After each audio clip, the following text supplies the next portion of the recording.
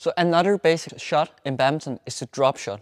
First of all, the drop shot is the short one going from your baseline towards your opponent's net. So the grip you use when you want to play the drop shot is the forehand grip. So when the shuttle comes and I get under the shuttle, I prepare and then I have my elbow up here. Step 2 is then to pull your racket back, and then I want to hit the shuttle.